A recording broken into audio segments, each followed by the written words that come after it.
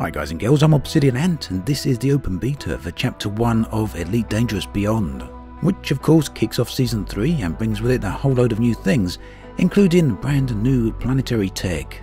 So in this video we're going to take a bit of a look at some of the planets out there. There's a huge variation, so I was only able to cover a few of them in here.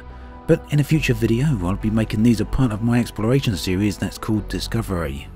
So the big difference here is that the visuals have been hugely improved, and that's completely down to new technology to how the planets are generated. This affects rocky planets as well as metallic planets and rocky metallic planets as well. Bottom line, it means that all the beige planets have now gone and they now look far more realistic. The other good news is that this also affects gameplay, so from a distance you can see the planetary makeup, how it's been affected by volcanism, and this means you can basically work out where to expect to find certain materials, and that's something again we'll be looking at in another video. For now then, I'm going to let you enjoy the visuals of the new planets here, and I'll be back with another video on the Elite Dangerous Beta very soon.